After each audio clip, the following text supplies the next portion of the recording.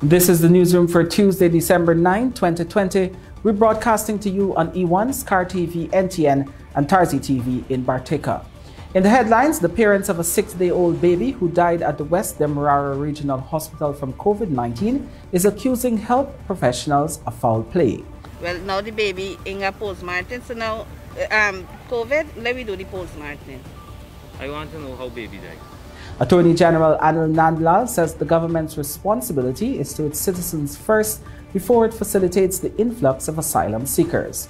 A 19-year-old has made history in Guyana as the first helicopter pilot to have studied, trained, and become certified.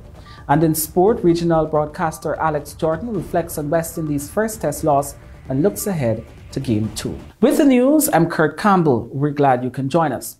First up, the parents of a 6-day-old baby who died at the West Demerara Regional Hospital from COVID-19 is accusing health professionals of foul play because 16 days later, they're still awaiting a post-mortem examination to be done. The newsroom met with the family at the hospital on the west coast of Demerara on Wednesday, where they said doctors have ruled out COVID-19 as the cause of the baby's death, but they are still being pushed around after requesting an autopsy. Bibi Katoon reports. This is the West Demerara Regional Hospital where a 6-day-old baby died on November 23rd. 16 days later, the family is still awaiting the body for burial. They are accusing the hospital staff of neglect or foul play. The newsroom spoke with the parents on Wednesday at the hospital. They have asked for their identities to be withheld. At the time, they were awaiting word on an autopsy, which was initially scheduled for Tuesday, but is yet to be done. They tell me yesterday that the baby gonna get caught today, right? Because they sent over the baby for cut. He's supposed to cut yesterday. They say he's gonna cut yesterday. When we go over, they said no post-mortem doing today. Come back this morning. When we go over there this morning, they say that no filing gone over for the baby yet. Now we try call, hey, they said the file is over there. When you go, when you find out over there, no file in there. So, you know what really going on. They might tell you one thing and when you go it's the next thing. As far as me, they kill the baby and then try cover up what is it. I just don't know what else to say. I'm very confused because they have us pushing around and nobody can tell you nothing properly. When we came Friday, they told us that they can give us the baby to burial, right? And then my husband told them that he wants the post-mortem done. They said they're going to get the post-mortem done. And now today is a different story. From Friday to now is a different story. Every day is something new. The parents explained that this is their second child. The first is 3 years old.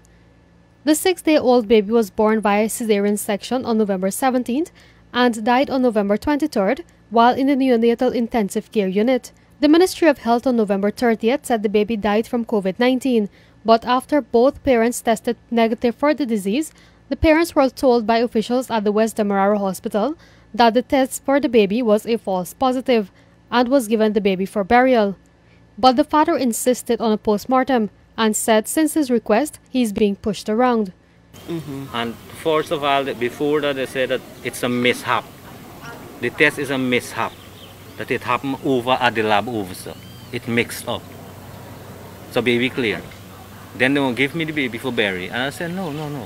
Do post-mortem on the baby. Post-mortem. Because they say if COVID test is positive, he can't do post-mortem. Well, now the baby in a post-mortem, so now COVID, let me do the post-mortem. I want to know how baby died. During the 6 days in the hospital, the mother explained that she had no sort of physical contact with her baby and nurses have been given conflicting responses about his diagnosis. 22nd November, they called me and said that baby ain't doing well, let I come, right? When I come now, they say they have 50-50 chance. On the 23rd November, in the morning, they called and said that if I could come to the hospital. No, but first, before we left he healthy. Yeah, he was healthy. Yeah. When I come to the hospital, there's a dead baby in front of me. But the night, I never had close contact. Only the night before he died, that was the 22nd of November. They told me to hold him close to my heart so he could feel the heartbeat. And I had him a little. This is the first time I ever hold him. Because they have a yellow line in the room, we can't go close to the baby. So I don't know really. On the 23rd. On the 23rd. And the 23rd, from there to now, we get to nothing, no satisfaction. The frustrated parents are calling for a full investigation into their son's death. Chief Medical Officer Dr. Narayan Singh on Tuesday told the newsroom that as a precaution, about 12 employees who came in contact with the baby have been identified, but only some were swabbed for COVID-19 and their results came back negative. The Chief Medical Officer also debunked the claims of a false COVID-19 positive and verified that the baby, who was born with a heart defect, tested positive twice for the virus after he died. As a matter of fact, the Chief Medical Officer also noted that the baby may have contracted the dreaded virus at the West Demerara Regional Hospital. The newsroom understands that the post-mortem examination will be done on Friday morning, after which a cause of death will be determined. I am Bibi Khatun, reporting for the newsroom. We tell you now that Guyana's Attorney General and Minister of Legal Affairs, Anil Nandlal, on Wednesday said that Guyana's limited resources must be shared with its citizens first before migrants can be aided. He said Guyana stands ready to assist in a humanitarian way to the hundreds of Cubans looking to seek asylum in the United States, but it can only be done so based on the resources and its availability. Guyana's Attorney General and Minister of Legal Affairs Anil Nandlal on Wednesday reminded of the government's responsibility to its citizens to ensure that facilities exist to afford them quality standard of living before those courtesies can be extended to migrants. The Attorney General made the comments as Guyana continues to work at a diplomatic level with Suriname, Cuba and the United States on finding a solution for the hundreds of Cuban asylum seekers currently camped out at Sabotage in Suriname in anticipation to use Guyana as a transshipment point to the United States of America. In an invited comment, Nandlal told the newsroom Wednesday that Guyana does not have the facilities to handle any influx of unanticipated immigrants at the moment. One has a responsibility in government to one's citizenry and the available facilities in a country, and juxtapose that and weigh that against an influx of unanticipated grouping of persons that the state may not have the requisite necessities to provide for. Nandlal said Guyana continues to engage at the bilateral level to assist in finding a humanitarian solution to the plight of the hundreds of Cubans in search of betterment. The AG clarified that Guyana has not outrightly rejected accepting the Cubans, but noted that several issues need to be addressed first. We are told that thousands of Cubans plan to assemble here in Guyana during the month of December, either to come here to get visas at the embassy or to pass through Guyana on their way to Brazil, then via the highways of America to Mexico, where they will present themselves at the border. Now, you have a whole set of things there. The information we have is that most of them are illegally in Suriname. The Attorney General explained that Guyana has to look at its responsibility to the country it shares its borders with, particularly with Brazil already complaining that persons have been using Guyana's porous borders to enter the country. Nandlal said that Guyana has learned that a large percentage of the Cubans in Suriname are there illegally, a matter that will also need to be addressed. He said that those persons would also have to take their COVID-19 tests in keeping with Guyana's push to control the spread of the virus here. But more importantly, he pointed out that the ferry crossing remains closed, prohibiting travel between Guyana and Suriname via the Quarantine River. Guyana, as you know, is a poor country with limited resources.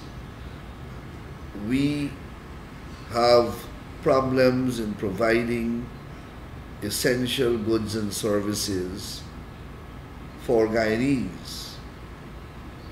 we are operating in a pandemic that we have not been able to control at a level that we would like to. We have porous borders, and we are required to police those borders. We are not an island but a mainland. It means that we share borders with other countries, and we owe responsibilities and duties to those countries. Nandlal said Guyana is also taking into account allegations of people smuggling, trafficking in persons, allegations that he says the government must react to. Nandlal said Guyana will continue to work with its partners and hope to remedy the situation in the best possible way.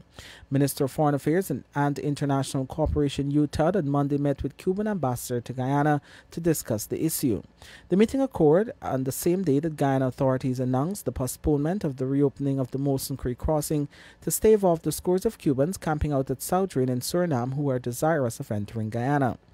The Foreign Ministry in Suriname said it has requested technical assistance from the United Nations High Commissioner for Refugees, the Red Cross, and the International Organization for Migration. President Irfan Ali has called on Region 2 housing officials to immediately address the claims of false receipts issued for the sale of house lots to residents in the region. Residents on Wednesday raised several concerns with the president and his team during an outreach at the Regional Democratic Council in Anna Regina, Region 2. The regional housing clerk explained that she became aware of the matter when she joined the department in 2018. She said housing officers were allocating lots to persons and were collecting the monies. These payments, she noted, were not being deposited to the RDC Accounts Department. The lots in question are located primarily in the Lima Sands community. Chief Executive Officer of the Central Housing and Planning Authority, Sherwin Greaves, who was also present at the outreach, stated that after the issue was brought to his attention, he terminated the employment of the previous regional housing officer, Reuben Henry. Meanwhile, the president announced that an additional 600 house lots will be developed and distributed to residents in several Region 2 communities. The head of state explained that plans for the development of the 600 house lots will be completed within weeks, while the infrastructural work will be initiated by mid next year. The areas identified for the house lots are Charty and Lima Sands. When the newsroom returns, the movie theaters in Guyana are calling on the government to allow them to reopen, and a 19-year-old makes history in Guyana by becoming the first certified helicopter pilot. Stay with us. You're watching the newsroom. Caribbean cinemas and movie towns say they are extremely disappointed with the latest government order to extend the closure of movie theaters in the country until December 31st, 2020. The newsroom on Wednesday spoke with proprietor of the Giftland Mall, Mr. Roy Bipat, who noted that Caribbean Cinemas has put all COVID-19 measures in place to protect patrons. Bibi Katoon reports. Since March 2020, all movie theaters were closed to stop the spread of COVID-19. Almost 9 months later, these facilities remain closed and their staff unemployed. Movie Town, which opened in 2019, and the Giftland Mall, which opened in 2015 along with the Princess Hotel, are the three facilities with theaters here. The newsroom spoke with Mr. Roy Bipat, the proprietor for the Giftland Mall, who explained that all systems are in place for the reopening of its movie theaters in keeping with COVID-19 guidelines. Bipat said he is prepared to accommodate less than 50% of the persons at the movie theaters if permission is granted. Like Caribbean Cinemas and Giftland Mall, a very secured COVID-free environment because we sanitize. We make sure that the protocols are followed, that people wear masks. And Caribbean Cinemas even has more stringent regulations than Giftland Mall. So therefore, were they to be allowed to be reopened, they would only be open at 35% capacity. If you're sitting here where I am, nobody, unless they're a family member, would be allowed within 6 feet of you. So you're not going to go in there and be breaking any COVID regulation. And when you finish and you leave, they will sanitize the chair and make sure it's ready for the next customer. The only time that you will be allowed to take off your mask is if you're having a snack. He explained that Caribbean Cinemas employ approximately 80 staff to manage 8 theaters and provide other services. Bipat pointed out that the franchise holders have reopened their theaters in other Caribbean countries and the United States. He said they have not had any positive COVID-19 cases since. As such, he's pleading with the authorities to reconsider their current position on the issue. We're appealing to Dr. Frank Anthony and the Honourable Prime Minister to really look at this. We've made many representations, but they really need to look at this seriously, because it is a decision that's affecting many people's lives. Many people are on the breadline. And if you're going to allow people in a bus is much more unsafe than a cinema. Are you going to stop everybody going in a bus? You know, where do you draw the line? Where is this decision being made? What is the rationale being used? Caribbean Cinemas has all their workers out of employment since March. It is not fair for them, and it is not fair for the Guyanese public that want a little entertainment, a little relaxation, to be able to come and enjoy themselves in a very safe environment. In the emergency measures for December, minibuses and other public transportation are allowed to carry 100% of its capacity. Restaurants and tourist lodges are also allowed to open. Cinemas in Guyana have been closed since March 26, 2020 due to the COVID-19 pandemic. The newsroom was not able to interview someone from Movie Tongue, but that mall has also put systems in place to protect patrons. In a video on its Facebook page, Movie Tongue indicated that various signs have been erected to ensure that persons wear their masks, wash their hands, and adhere to social distancing guidelines. Bibi Khatun reporting for the newsroom.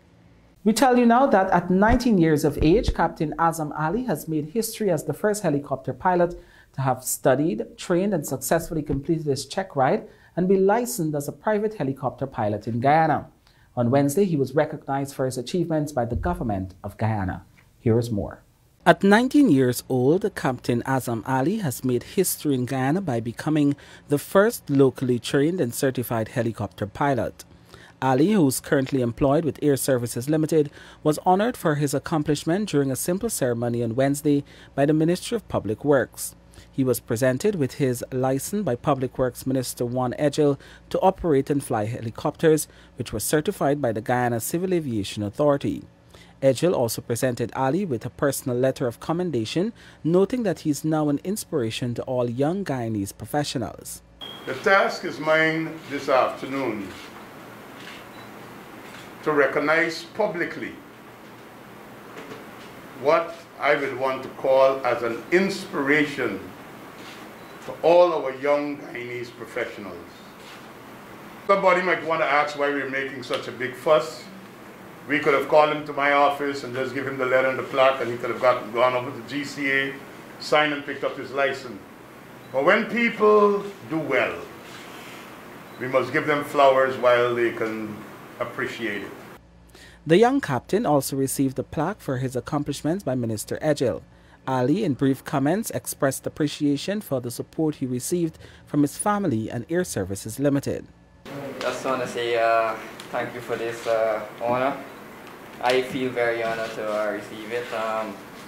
First off, I just want to say thank you to Captain Mazhar Ali for giving me this opportunity. Without him, I could have never accomplished what I did today. There's also a lot of people that helped me along my way. In 2019, Ali began working in the Aircraft Maintenance Department of Air Services Limited as a trainee aircraft mechanic, after which he was then assigned to the rotorcraft maintenance program, which provided him with the foundational knowledge of rotorcraft maintenance. In 2020, upon completion of 1 year in maintenance, he was given the opportunity by Captain Mazahar Ali to begin training as a helicopter pilot. His training commenced on August 3, 2020, under the tutelage of Captain Buddy Chance, a veteran helicopter pilot and one of 2 approved helicopter flight instructors at Air Services Limited. His initial flight training was done on the Robinson R-66 helicopter, and on September 3, 2020, he did his first solo flight. This was followed on December 8, 2020 by his private pilot check ride with Captain Chris Kirkcaldy of the Guyana Civil Aviation Authority, which was successful. President Irfan Ali on Wednesday announced that more than $5 billion will be invested in Region 2, Pomeroon, Suriname. The president made the announcement during his presidential outreach. Some of the major investments in the pipeline include the construction of a water treatment plant, additional power generating capacity for the region, the implementation of a $50 million road program, the commencement of a $70 million sea defense program, distribution of more than 4,500 cash grants, and the rehabilitation of 50 miles of drainage and irrigation infrastructure. The head of state said that the main aim of this visit is to resolve many of the issues faced by residents, which he noted are resolvable. In this regard, he pointed to the importance of the exercise and the potential impact it will have on the lives of the beneficiaries. The president also announced that a rapid response team will be set up to address the concerns of residents in the swiftest possible manner. More news ahead. Stay with us. You're watching the Newsroom. As part of the Canada-founded Juris Project, the Supreme Court is looking to address public trust in the court system. The court on Wednesday launched a public education and engagement campaign, which is being rolled out virtually due to the COVID-19 pandemic. During the launch, director of the project, Gloria Richards Johnson, noted that the crisis of the confidence in the courts need to be addressed to provide greater legitimacy to the courts, but also to protect them from political exploitation. Chancellor of the Judiciary, Justice Yonette Cummings Edwards, said the court's duty have become more tedious with the onset of COVID-19, but all efforts were made to ensure access to justice is not delayed or denied. The systemic and responsible engagement of the public provides an important means not only to provide greater legitimacy to the courts, but also to protect them from political exploitation. The possibility of shutting out the public voice or placating it seems to be the least effective as well as the least creative way of responding to the crisis of confidence in the courts. Whenever anything changes the ability of the courts to hear any matter that concerns our citizens, their families, their property, their business, or their relationships, or even the state, the courts must find a way to respond quickly, safely, and efficiently. The COVID-19 pandemic is one such event. It was a great onslaught on every institution. The courts were not spared. Unprecedented in modern era, the COVID-19 pandemic potentially sought to disrupt the delivery of justice to our citizens. As we work to keep the wheels of justice turning through the use of Zoom, Microsoft Teams, Skype, GoToMeeting, and other online platforms, there was immediately evident the need to ensure that citizens were aware of this fact. There was the need for citizens to be aware also that their access to justice was not compromised and that the work of the court was ongoing. The judiciary had implemented a campaign titled "We Can Still Hear You," and for the first time, the court live-streamed some of its hearings on YouTube, including those related to the 2020 elections petition and other landmark cases. According to Chief Justice Acting Roxanne George, legal practitioners have been engaging the public via radio and television programs. The government of Guyana has begun procuring refrigerators to store its COVID-19 vaccine and are now developing a training manual to administer the 2 doses of the injections. Health Minister Dr. Frank Anthony, in his daily COVID-19 update on Wednesday, stated that the systems are required for the release of the vaccines once approved from the Global Alliance for Vaccines. Guyana has long had a stringent immunization program for children. The minister said dealing with adults will require more stringent systems in place. We have already started to do some work in this area because we have to develop a vaccine preparedness plan. So we have worked on a draft plan, and in addition to that, we have started working with COVAX to submit some of the things about possible vaccine candidates and our preferences. So those things have gone into COVAX about preferences that we will have for vaccines. And at the same time, we have also started to look at our cold chain, the places where we were going to store vaccine.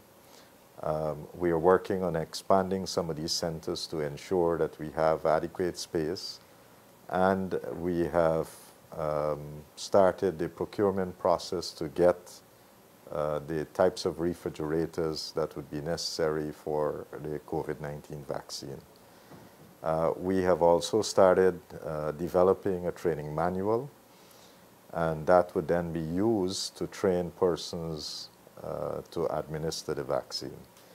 As you know, this vaccine is a 2-dose vaccine, and therefore, once people get the first dose, they'll have to come back in some cases 3 weeks, depending on the vaccine that we're using, either 3 weeks or a month to get the second dose. So these are all things that we are working out, and to ensure that once we have the vaccine in place, that we can quickly roll it out. The Ministry of Health on Wednesday recorded 32 new COVID-19 cases from 385 tests, taking Guyana's overall number of confirmed cases to 5,732. Region 6 recorded the majority of the new cases with a total of 17 new cases. Regions 2 and 8 recorded 1 case each, while Region 3 recorded 2 new cases and Region 4, 11 new cases. There are 638 patients in home isolation, 47 in institutional isolation, and 5 patients are in the COVID-19 intensive care unit at the Infectious Diseases Hospital Liliendal, East Coast, Demerara. An additional 32 persons who came into contact with positive patients are in institutional quarantine. To date, 154 persons have died from the dreaded disease. When the newsroom returns, the financial, weather, and bridge reports, along with sport.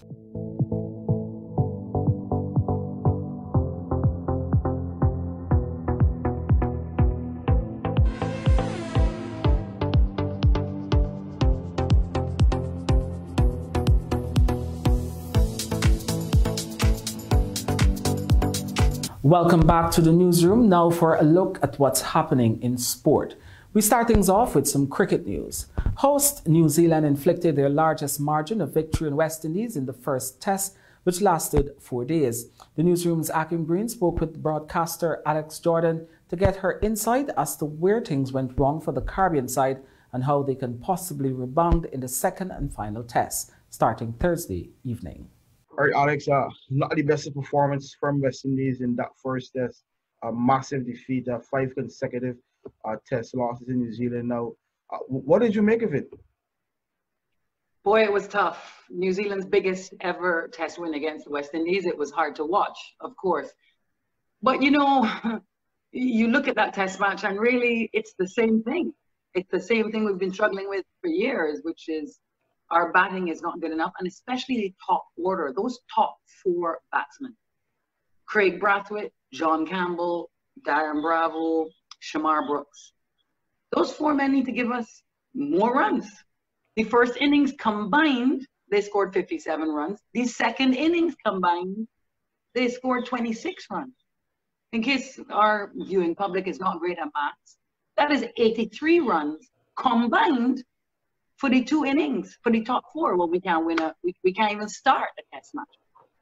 If there was any good thing, and I think this is the mind-boggling thing by a lot of fans, Alex, is that how come Jermaine Blackwood and Alzari Joseph were able to apply themselves? We know there were some chances, but both of them, one of them got 100, and one of them, was close to scoring 100. There were some chances. Ross Taylor put down Jermaine Blackwood a fairly straightforward catch at first slip, but yeah, I mean, I don't know how to explain that. Jermaine Blackwood's been having a great year. Let's remember, he had some good innings against England, and he also had a pretty good CPL.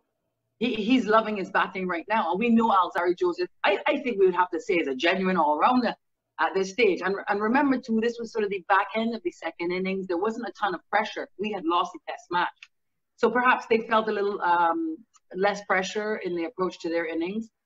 Jermaine Blackwood in his press conference talked about the fact that actually he started a little too sort of furiously, and then when he realized Alzari was there to back him, he's like, you know what, I need to really take my time. Test match cricket is not easy cricket. You have to face a lot of balls, you have to spend a lot of time out there, and I think that the difference right now, it's not quality.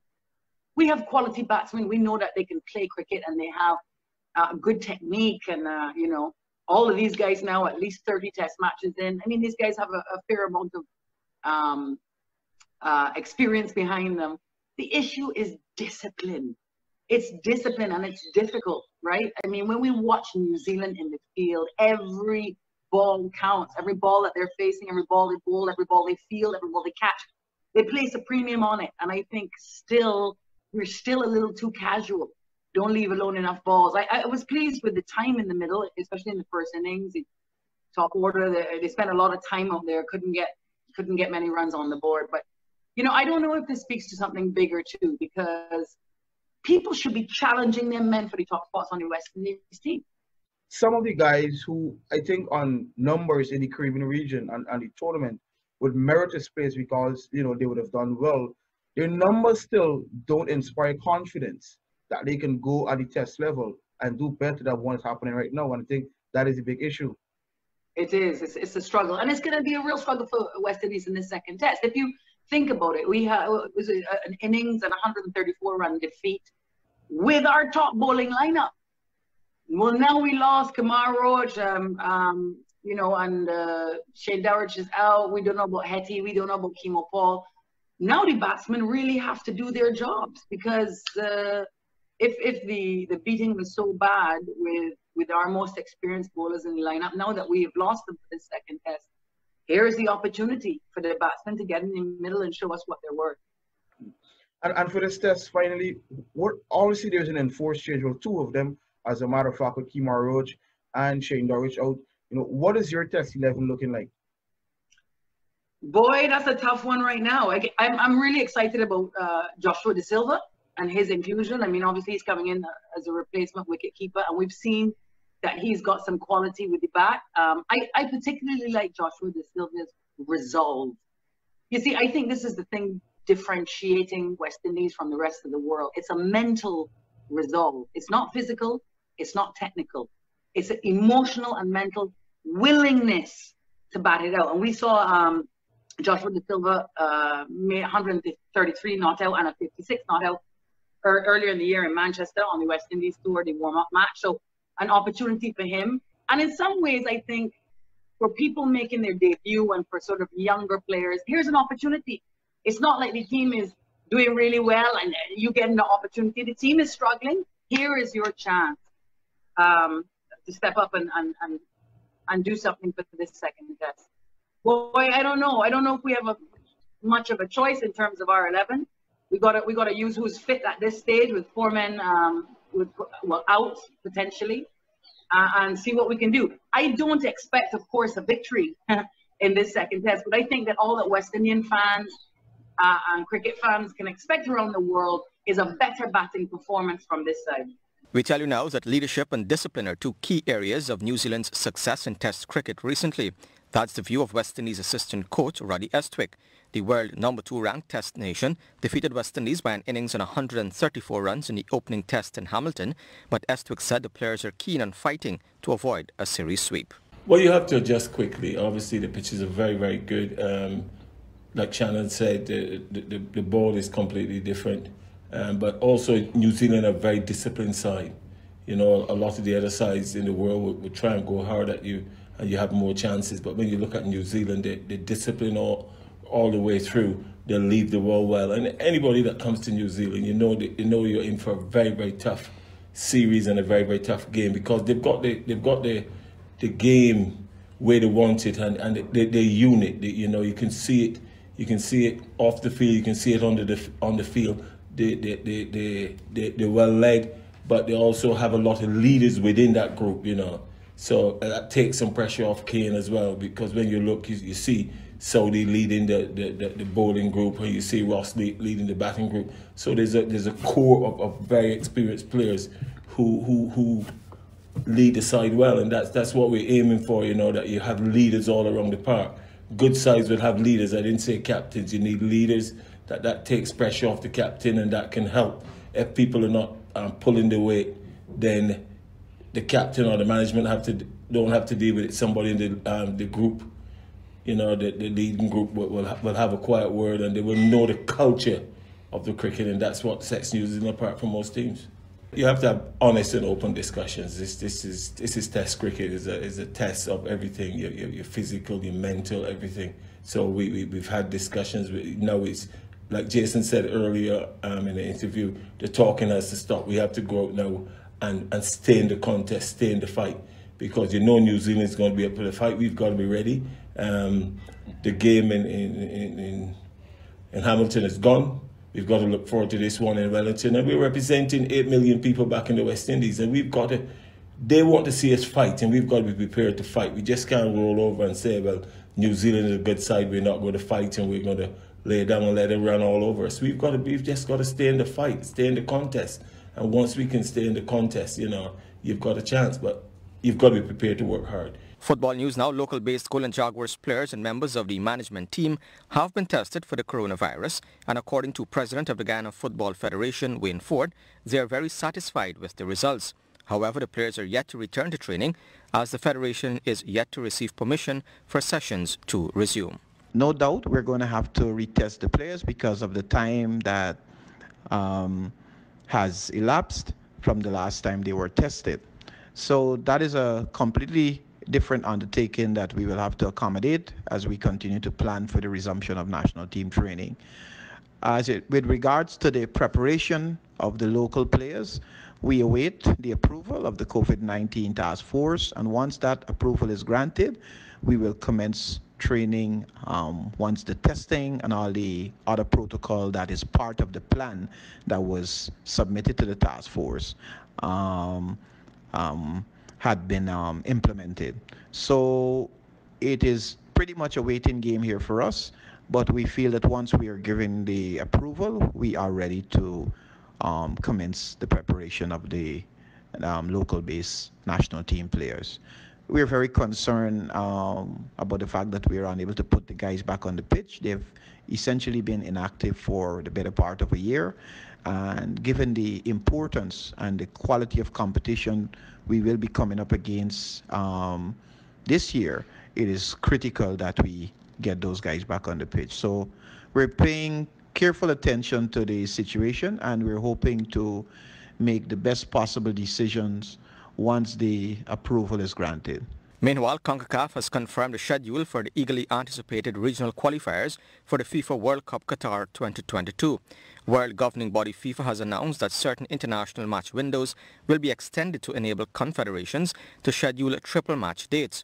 This is due to the challenges faced by global football due to COVID-19, in particular for those regions where several 2020 FIFA international match windows were suspended. In CONCACAF's case, FIFA's decision means that the Confederation can schedule 3 matches in each of the September and October 2021 and January and March 2022 FIFA international match windows. This will enable CONCACAF to begin its 8-team final round of the CONCACAF qualifiers in September 2021, following a first round played in March and June 2021 and a second round in June 2021, which will also include 2 FIFA international match windows. The draw for the CONCACAF qualifiers for FIFA World Cup Qatar 2022 took place in August 2020, and with the certainty provided by FIFA's decision regarding the triple windows, CONCACAF can now confirm the schedule.